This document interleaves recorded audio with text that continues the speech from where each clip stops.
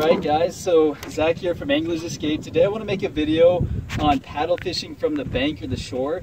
So that we're actually docked up on the shore right now. We just got actually 5 paddlefish today. Got 2 of the bigger ones. It's the last day of paddlefish season. The other couple were under the slot limit, so we had to release them. But we're getting a lot of paddlefish today. As you can see, the shore's right there. So we're basically on the bank right now. So you can catch these guys off the bank. I've caught them off the bank a lot. And what we're doing today to snag these paddlefish from basically the shore is I'm using a really heavy action rod, really stout. And these you don't have to spend a lot of money for. This I actually got for 20 bucks at Walmart, $20 to $30. You just want something that's stout and that it doesn't give a whole lot of give. So when you're pulling this hook through the water, you want it to hit into that paddlefish and stick. If you have a really bendable pole, there's way too much give and you're not able to shoot that hook through the water as much. The next thing you need is a really big reel. This is kind of on the small side. I'll put in the link in the description of some really good reels that are cheap on Amazon, as cheap as 35 bucks. The bigger the reel, the quicker you can take in line with each reel. And the quicker that line comes in, the faster you can move that hook through the water, and the faster it's going, that higher velocity, you can impact those paddlefish a lot quicker and get a lot better hook sets, and you'll get a lot more fish. The next thing is the pound test line. So heavy action rod, big reels.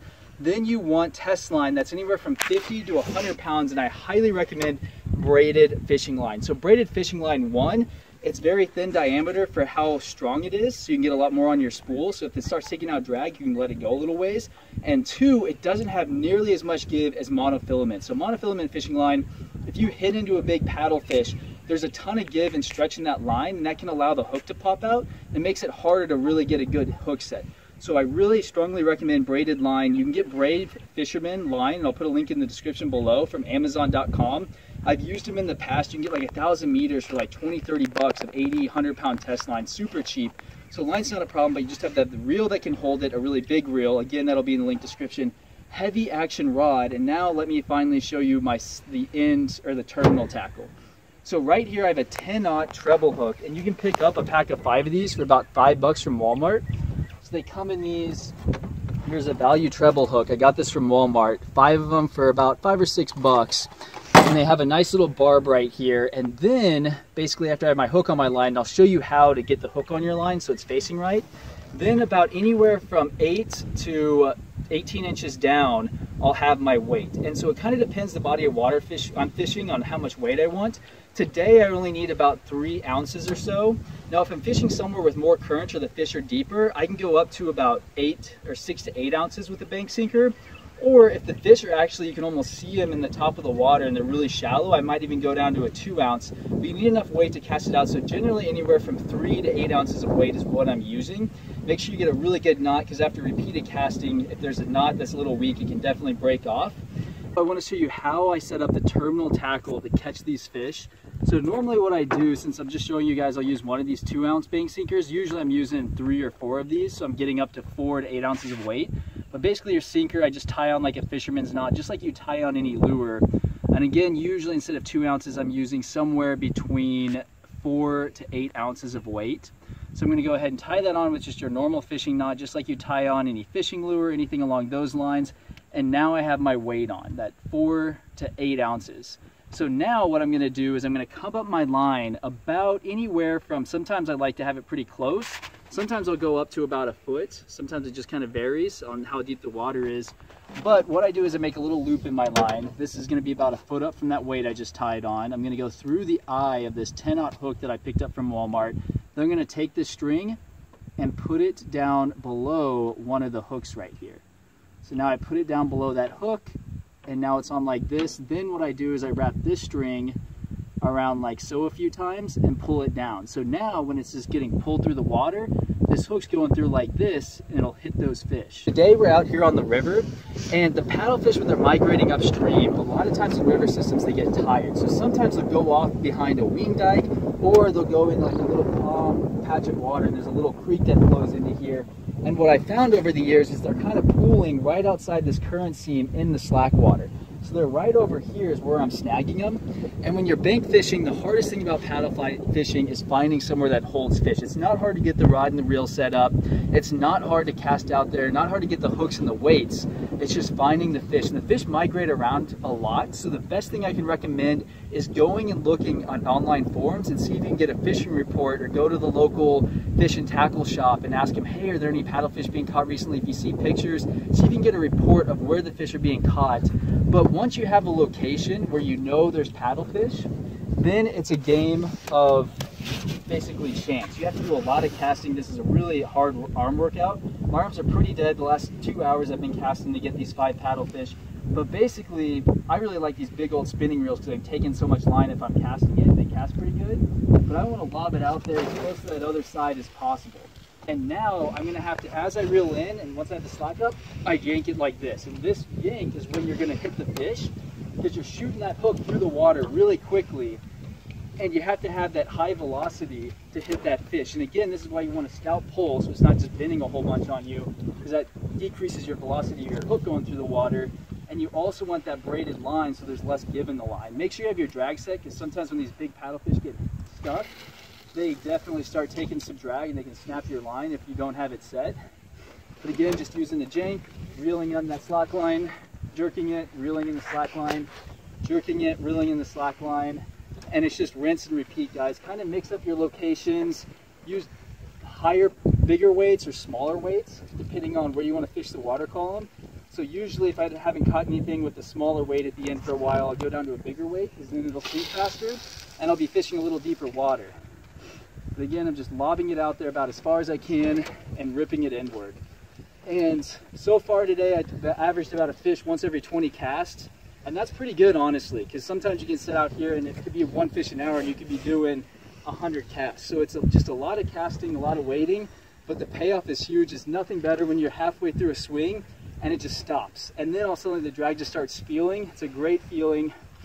But guys, I encourage you, use this setup like this.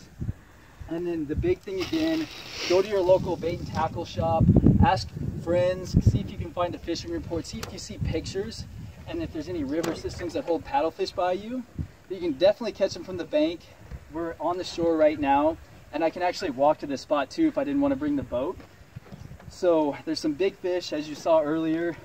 But guys, I hope you enjoyed this video, and as always, best of luck fishing. My sister Kylie is doing some snagging. A beautiful day out here in April on the Missouri River. Let's go, Kylie! All right, my sister's got a giant. Hopefully we get it in here. Ooh, it's a nice one, Kylie. It's definitely a paddlefish. Here in a bit, I want to show you guys how I do my setup. Nice one, Kylie. All right, he is surfaced. See a tail sticking out of the water. Almost there. All right, wrapped all around, so hopefully don't think he can get off. All right, good catch, Kylie. It's a good old paddlefish. We'll get him on the stringer, and we got a couple paddlefish. Maybe we'll get a bigger one here in a second. All right, guys, we just hooked into another one. It is taking drag. Luckily, we got that 100-pound braid and a nice heavy-duty action rod. All right, guys, so here is paddlefish number 2, about 2 casts later. I think I figured out where they're all at. I was casting too close to the current, moved over just a touch, and started getting him again.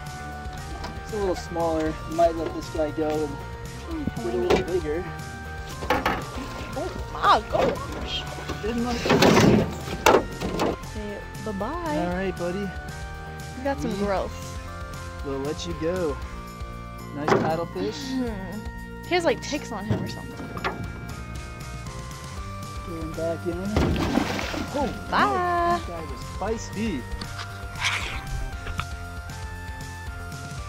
Alright guys, we got fish number 5, or at least 2 small ones. I really wanted that legal limit, but see what this one looks like. Oh, it's a carp. This one's a carp, guys. Loaded. It's a pretty big silver carp. These are actually really good eating, but they're incredibly bony. So in Asian countries, they actually brought them over to the US to farm, and then those farm ponds got flooded out when the river flooded, and they got all into the US river systems. But These fish are delicious. The thing is it's just super bony. There's no way to flay them without getting quite a bit of bone. Asian countries really like fish soup. So in fish soup, I have a friend, you cook them down to the bones just kind of melt away. So it really doesn't matter how many bones there are. But there was actually the Missouri State record catfish, 130 pounds, was cut on a piece of cut silver carp. And so they are good eating fish. It's just a lot of work for the meat. All right, Kylie's got fish number 2 on. What is it? Is it another paddlefish? This could be paddlefish number 4. I think he might be another short one. I'll have to see here. It's either a paddlefish or, oh no, he's a small paddlefish. We'll get him out back in the water here in a second. Oh man, fish jumping in the background. All right. I think he does. I think it's just underwater. This water's really murky. This guy is definitely probably not that keeper size, so we are gonna get him. There he is. And try to do as quick of a release as possible. There's the hook. And there he goes, guys. He's gone. Yeah, we got some big ones. We're gonna go ahead and drive on back with the fish in the boat. There we go, heading on out, old trusty 1958 Evinrude outboard.